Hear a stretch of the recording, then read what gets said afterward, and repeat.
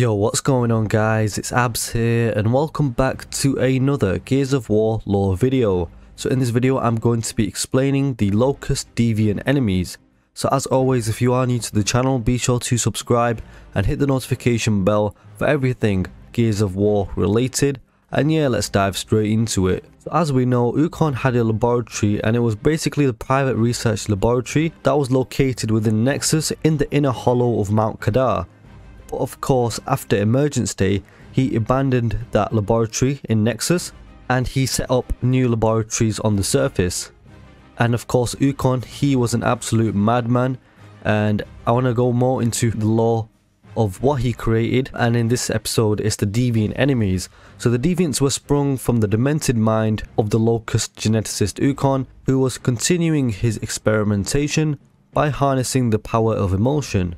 Ukkon found that controlled injections of emotion into his foot soldiers resulted in highly powerful units like the Disciples and the Zealot. However, as any scientist will tell you, not every experiment has perfect results. So these deviant locusts, they were more powerful than the regular locust and more savage, but they were a lot less obedient. So for the locust, there's pros to that, which of course they're more powerful, they're more stronger, they're more savage, but a lot less obedient. That is quite worrying for the locust as well, in case they go rogue or don't listen to instructions and things like that. So firstly, we have the deviant drone. So the traditional locust drone, who is of course called to the locust army, and they use their hammerburst assault rifles with deadly force at practically any range. But the deviant locust drone features all of the slaying power of the regular drone, so it has the exact same attributes, but they also have the bloodthirsty aura, which basically gives nearby locust healing from the damage caused by their attacks. So they basically buff their nearby comrades. We also have the deviant wretches, which are small, fast and mobile wretches attacking packs using their ferociousness and short range melee attacks to overwhelm your troops. And of course the standard wretches are a handful already, and of course are quite annoying. Monkey dogs, as Benjamin Carmine would say.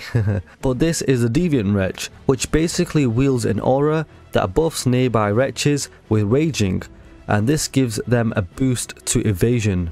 So just like the deviant drones, the deviant wretches basically buff their nearby wretch counterparts as well.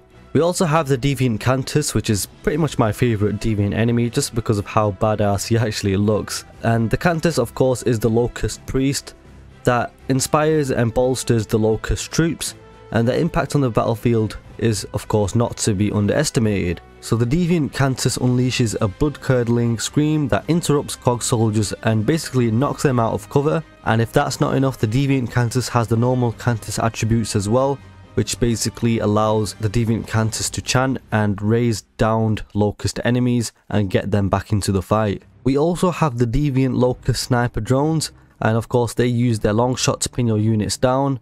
And of course the locust snipers are not to be underestimated, and of course Anthony Carmine learned that the hard way back in Gears of War 1. But the locust deviant sniper also looks to pin down your units, resulting in a debuff that makes your squad easier to hit by the other locust troops. So the locust deviant snipers are even deadlier than the normal snipers, so there's no point in hiding from these guys. Basically you just have to take them out of the fight as quick as possible. And then we also have the deviant locust disciple as well.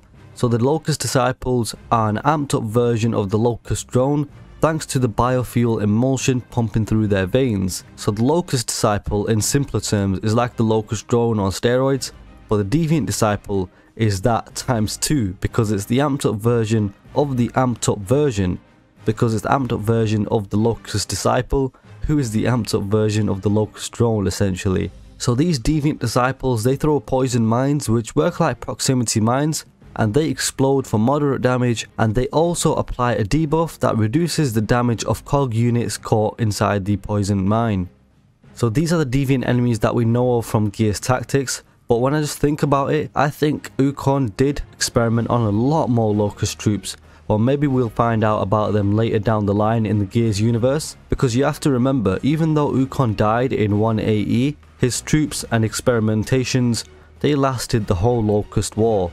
So what if there were deviant boomers or deviant Theron guards? And that is negative space if Gears of War will expand on that later down the line. That's just a little theory from me. But yeah guys, if you did enjoy this video, be sure to drop a like and comment down below what you think of the Locust Deviant enemies, and subscribe if you're new to the channel. Be sure to check out my playlist for all Gears of War lore content, and follow me on Twitter at KingAbzYT. Hope you guys have a nice day, and I will catch you on the next one.